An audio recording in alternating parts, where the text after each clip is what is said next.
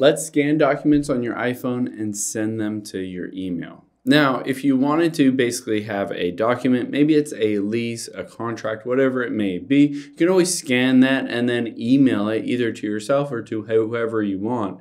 I'm going to walk you through all those steps. So the first thing that we'll do is open up the Notes app on your iPhone. It's a default app. So tap on Notes here, and we're going to tap on the pencil and paper at the bottom right. Now on here you can see a little camera icon. I'm going to tap on that camera icon and it'll give me the ability to scan documents. So tap on that and then basically you can just hold your phone up, the camera, up to a document. It will automatically recognize that document and scan it. Once you're done, you're ready, maybe you scan 1 document, 2, 3, 4, 5, and when you're ready, hit save at the bottom right.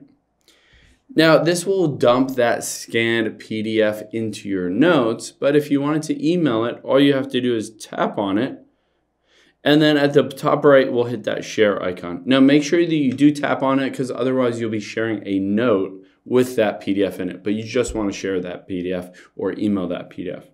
So now let's tap on the mail icon here.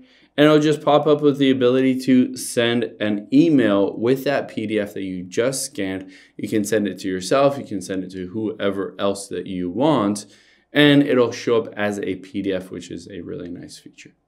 Hope this helps. If you have any questions on that, leave them in the comments down below. And I'll catch you on the next one.